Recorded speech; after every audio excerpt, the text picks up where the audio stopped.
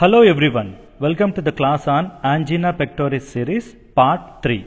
In this video, I'll be explaining about the drug treatment of angina pectoris, especially beta blockers.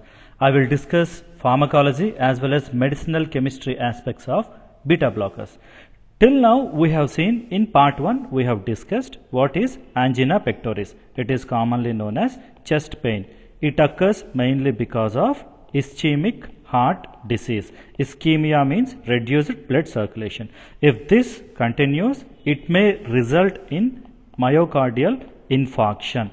Infarction is complete occlusion of blood supply to that myocardium that may cause necrosis, and this is nothing but heart attack. Now, in second lecture, in part 2 of angina pectoris, we have seen the mechanotherapy for angina pectoris. Mechanotherapy means surgical intervention like coronary artery bypass surgery, how it is done, and then how stents are placed along with angioplasty. Along with this, we have seen nitrovasodilators, the mechanism of action, pharmacology, structures we have seen in second part. Now in this part, we'll see about beta blockers. Now beta blockers are very popular group. In detail, beta adrenergic beta blockers. These drugs are very popular. The reason is they are used to treat hypertension. They are used to treat hypertension. They are used to treat angina pectoris. They are also used to treat arrhythmia. They are also used to treat heart failure. You can see the importance of this class. They can be used to treat majority of cardiac diseases. They are used to treat hypertension, angina, arrhythmia, and then heart failure. Let us see the brief details of beta blockers. Now, beta receptors are nothing but adrenergic receptors. Adrenergic system is nothing but sympathetic nervous system. This is a branch of autonomic nervous system. Now, sympathetic nervous system, the neurotransmitter is noradrenaline, which is also known as norepinephrine. When the neurons releases noradrenaline or norepinephrine, it will be acting on alpha receptors as well as beta receptors. In case of alpha, you have alpha 1 and alpha 2. In case of beta, we have beta 1, beta 2 and beta 3 receptors are there. Now, beta 3 receptors are not completely explored, and beta 1 receptors are primarily present on heart, whereas beta 2 receptors are present on respiratory tract. Now, today's topic is about these receptors. What happens with them? Now, let us see the biochemical mechanism of action of beta receptors. As we have seen, when sympathetic nervous system is stimulated, it releases norepinephrine. The released norepinephrine will be acting on beta receptors as well as alpha receptors. Alpha 2 are present on the neuron. They are known as autoreceptors, whereas alpha 1 receptors are present on blood vessels. Now, our class of concern is beta 1 receptors, which are present in cardiac cells. Now, beta 1, beta 2, both the receptors are a type of G protein coupled receptors. When beta receptors are activated, both of them will be activating a type of G protein known as GS protein receptor. Activation of this one results in adenyl cyclase activity. Adenyl cyclase is an enzyme which converts ATP to cyclic AMP. Now the cyclic AMP activates protein kinase A. Remember, kinases are the enzymes which will attach phosphate groups. So the activated protein kinase attaches phosphate group to calcium channel on the cardiac myocyte. Now, if the phosphate group is attached, the channel open occurs and calcium gets into cardiac myocyte. Now, once inside, the calcium also activates sarcoplasmic reticulum. This sarcoplasmic reticulum stores calcium. So, once it is activated, again it releases calcium. So, the increased levels of calcium primarily causes contraction. Remember, the activation of beta 1 receptors on heart finally results in contraction. Why? They cause the release of calcium. One more point, calcium is not only required for contraction, it is also required for nerve conduction in heart. So both of them are under the control of calcium ions. So this is the biochemical mechanism of action of beta receptors. Now our topic is beta blockers. So what happens with these beta blockers? Technically these beta blockers are nothing but competitive competitive receptor blockers. Receptor blockers. You need to understand what is this competitive receptor blocker is. Imagine you have a beta receptor is there. Now, the natural ligand for this receptor is noradrenaline. It can also come and attach, and the beta blocker drugs can also come and attach. So there is a competition to attach with this receptor for natural ligand as well as beta blocker drugs. When natural ligand amount is more, it goes and binds with this receptor. When beta blocker concentration is more, it goes, replaces this noradrenaline, and it goes and binds there. Because there is a competition to bind with the receptor, they are called as competitive receptor antagonists. Now why antagonist? Because it blocks the effects of noradrenaline, because it is blocking this receptor. Now what is the action of beta receptor? It increases calcium. Now the calcium is causing contraction. If you block these receptors, calcium will not be increased. If it is not increased, it causes relaxation. So the overall biochemical action of beta blocker is it reduces calcium levels and causes relaxation.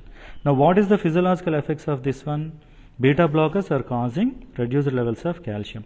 Now let us understand what is the function of beta receptors on heart.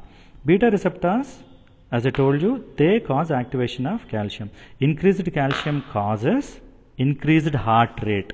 Increase in heart rate is known as chronotropic effect. Chronotropic effect. Chronology means timely event. Normally the heart rate is usually it is 70 to 75 beats. If noradrenaline is released and it is acting on beta receptor, it increases heart rate to 100 beats per minute. So that effect is called as positive chronotropy. Now, second one, activation of beta receptor also causes inotropic effect. Though we write it as INO, it is pronounced as inotropy. Inotropy means increase in force of contraction. That means the contraction of heart will be done with more forceful thing. Now, what happens with this is you need to understand with certain volumetric parameters. In normally when heart is contracted, when this left ventricle is contracted, 70 ml of blood comes out with each contraction from this aorta. In a healthy individual, this is what is known as stroke volume. That means with one stroke, 70 ml of blood comes out of this heart. If noradrenaline is released and it is acting on beta receptor, the volume which comes out of the heart will be 100 ml per stroke, because the contraction force is increased, more volume comes out. This property is called as positive inotropic effect. Now, beta blockers, what are they doing? They are blocking the effects of beta receptors. So what happens? Instead of positive, you have negative effects are there. Negative inotropy, negative chronotropy. That means heart rate is reduced as well as force of contraction is also reduced. One more effect, as I told you in the previous slide, calcium is also required for nerve conduction. Nerve conduction. So beta receptor also causes one more effect called as positive dromotropic effect. Dromotropy means increasing nerve conduction. So nerve conduction is also increased with beta receptors. So when you block this receptor, nerve conduction also reduced. So this is the overall physiological effect of beta blockers. If heart rate, force of contraction is reduced, what happens? The oxygen demand on the heart is reduced. When oxygen demand is reduced, you are treating essentially angina pectoris. Now coming to the drugs, the prominent important drugs are, propranolol is called as a prototype drug in case of beta blockers. This is the first drug to be manufactured and synthesized. Now propranolol, this is the structure of propranolol. Let us see the chemistry aspects of this drug. Now when you give nomenclature according to IUPAC, you need to follow a certain order.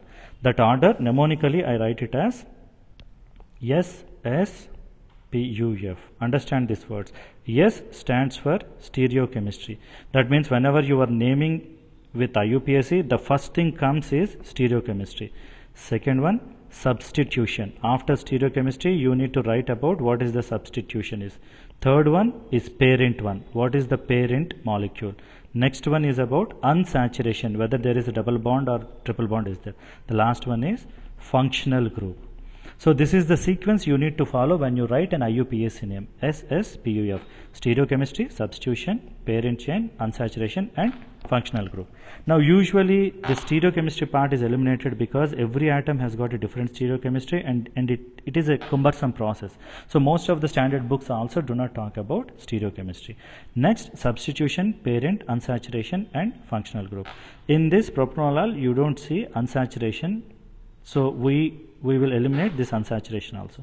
So what is left? We need to talk about substitution, parent and then functional group. Look at this IUPAC name. This IUPAC name starts with one isopropyl amine. This group is isopropyl and amine in combination. This is known as isopropyl amine. So isopropyl amine is substitution for this molecule. Now you have two different things, substitution and functional group.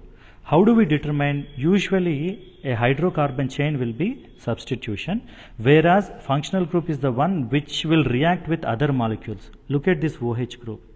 This part is propanol group. In this propanol, OH will be reacting and this will determine whether it is a functional group or not. So normally substitution is with hydrocarbon chain, whereas functional group you have a group which will react with other molecules. Now what is parent? Out of this hydrocarbon groups, when you have an aromatic ring, this one becomes priority. The high priority one will become a parent molecule. So now look at this. When you name, you start with a substitution and then you write a parent and then you write about functional group. What is the substitution? Isopropyl amine. Now isopropyl amine is present on this first carbon. Now what is the parent carbon? At first, second and at third carbon you have a parent ring is there. What is that parent ring? 1-naphthyl oxy. Now what is this naphthyl group? Naphtha means this ring is called as naphtha. Now I'll see wherever you replace a hydrogen with another atom, there you will add YL, IL. So naphtha becomes naphthyl because a hydrogen is replaced with what? Oxygen. So this parent chain becomes naphthyl oxy.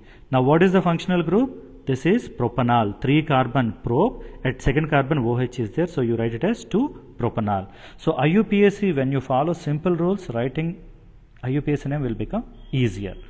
Now the next one, let us see the synthesis of this propranolol. The propranolol synthesis starts with 1-naphthol. So this is the starting material. To this molecule is added. Now look at this molecule. 3-membered ring with oxygen heteroatom is known as oxirane. Now this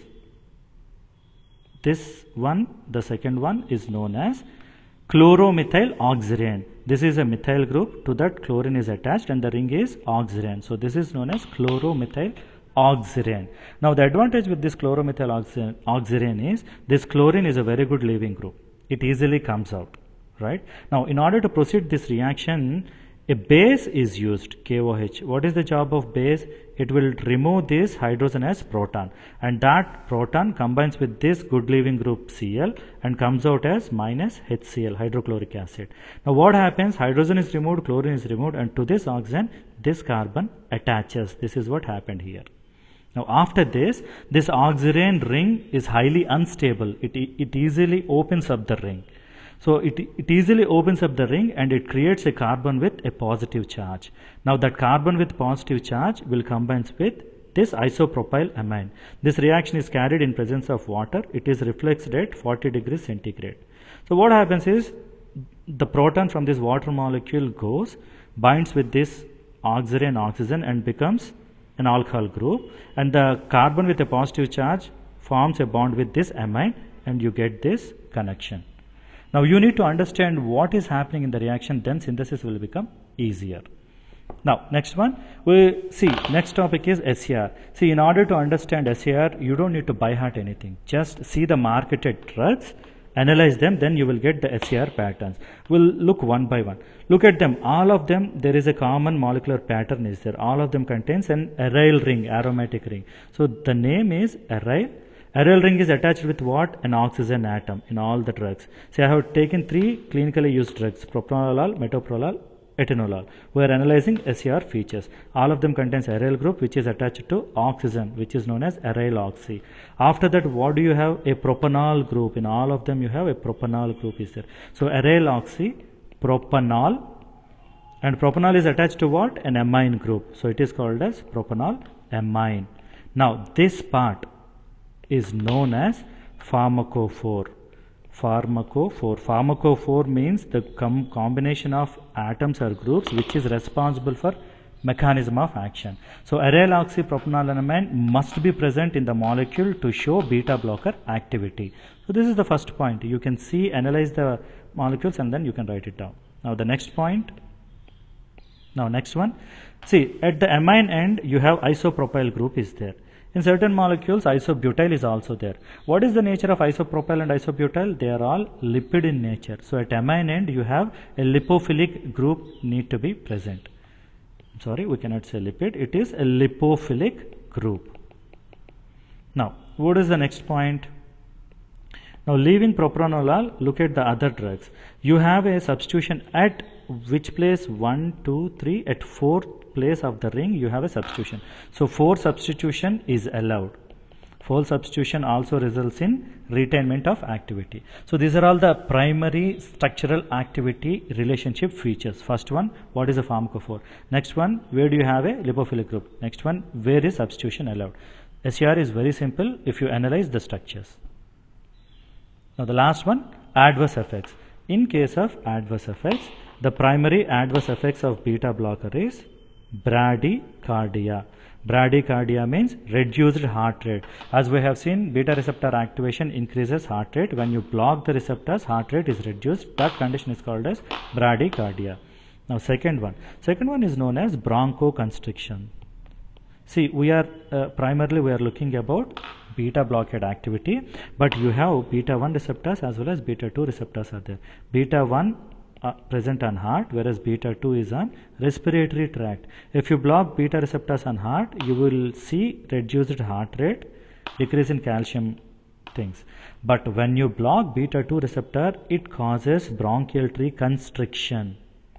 So if you use an agent which is blocking both the receptors, beta 1 will give advantage effect, that is reduce heart rate, but beta 2 blockade results in bronchoconstriction. Propranolol is a beta blocker, that means it blocks both the receptors. Then it has got this problem. Whereas atenolol and metoprolol are slightly selective towards beta 1, so that side effect is reduced. Now third action. Third effect is known as AV block, atrioventricular block. I told you already calcium is also responsible for nerve conduction. When you reduce the levels of calcium, nerve conduction is also reduced. So the conduction from atria to ventricle, nerve conduction is blocked. That is called AV block. Now the last one, peripheral vasoconstriction occurs with beta blockers. Why this is happening? Let us understand this concept. See, when noradrenaline is released, it will be acting on alpha receptors as well as beta receptors. When you block beta receptors, the released noradrenaline will be acting on alpha 1 and alpha 2. Alpha 1 receptors are present on blood vessel. They will cause vasoconstriction. Because beta receptors are blocked, whenever noradrenaline is released, the complete noradrenaline molecules will be acting on alpha receptors and they will cause peripheral vasoconstriction. So this is about beta blockers. In next class, we'll see about calcium channel blockers.